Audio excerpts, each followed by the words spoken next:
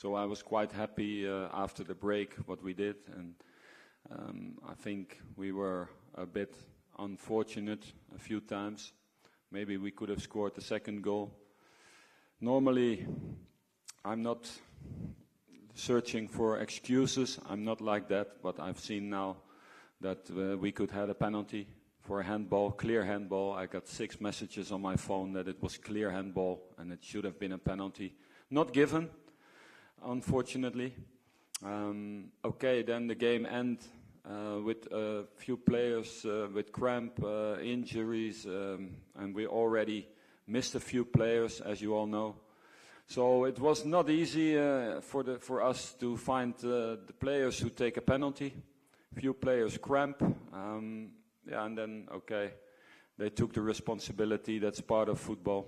It's part of our job. You can miss a penalty. That will always happen. Also to great players.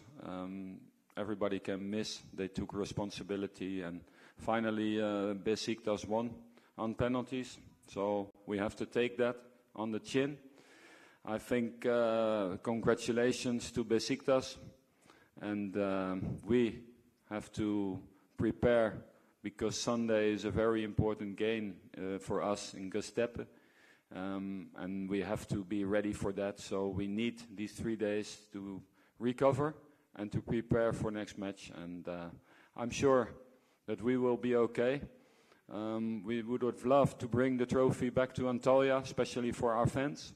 Finali kaybetmek futbolda en kötü duygulardan biridir. Buna da ilaveten penaltılarla kaybetmek bu kötü duyguyu artırır ve biz de maalesef bu kötü duygular içindeyiz bu akşamki maçın skorundan sonra. Soyunma odasını şu anda tahmin edebilirsiniz. Şu anda çok büyük bir hayal kırıklığı var maalesef. Futbolcular umarım en kısa zamanda toparlanır. Maça gelecek olursak birinci yarı Beşiktaş kontrolünde bir oyun izledik diyebilirim. İkinci yarı gereken değişiklikleri yaptıktan sonra oyun dengeledik ve skor üretecek pozisyonlara girdik ve skor da ürettik. Bu şekilde skoru da dengeye getirmiş olduk. Uzatmalara giden bir oyunda iyi oynadık diyebilirim uzatma dakikalarında. Tabii ki Beşiktaş da şans buldu. Ancak daha çok bizim kontrolümüzde, bizim domine ettiğimiz bir oyun tarzında geçti diyebilirim. Oyuncu grubunun verdiği mücadeleden bu maç genelinde memnunum. Bahane üretmek istemem. Ancak bir pozisyon var ve açık el olduğu söylendi. Sonra da baktığımızda bunun neden VAR'a gidilmediğini sormak gerekiyor. Oyun genelinde kramp ve sakatlıklar yaşayan oyuncu grubumuz vardı. O yüzden bazı değişiklikleri mecburi kıldı bu. Ve ondan sonra penaltılara geçildiğinde tabii bu şanssızlık yaşayan futbolcularımızı kullanamadık. Penaltılar büyük bir sorumluluk ister.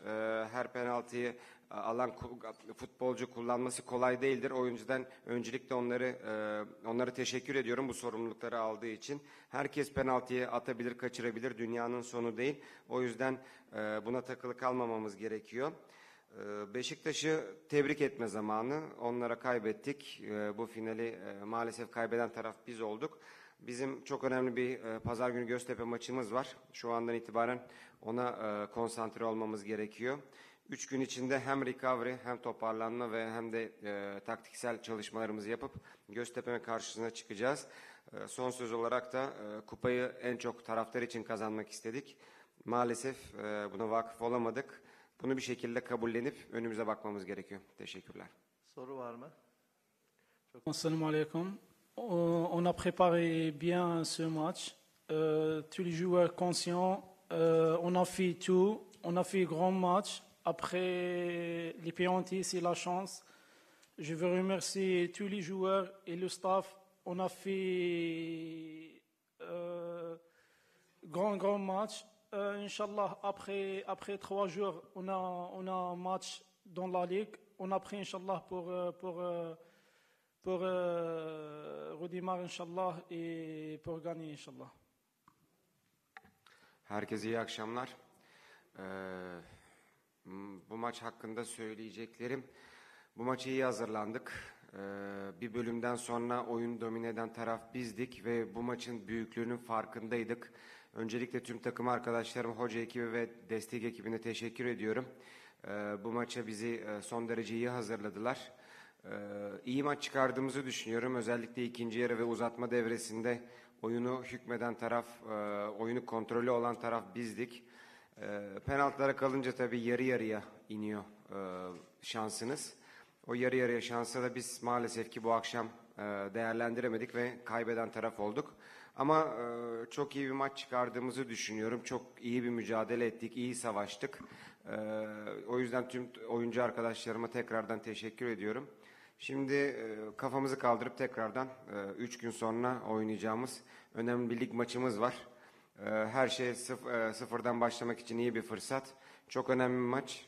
O maç için gereken neyse yapılacaktır bu 3 gün içinde hazırlık anlamında. Teşekkür ediyorum.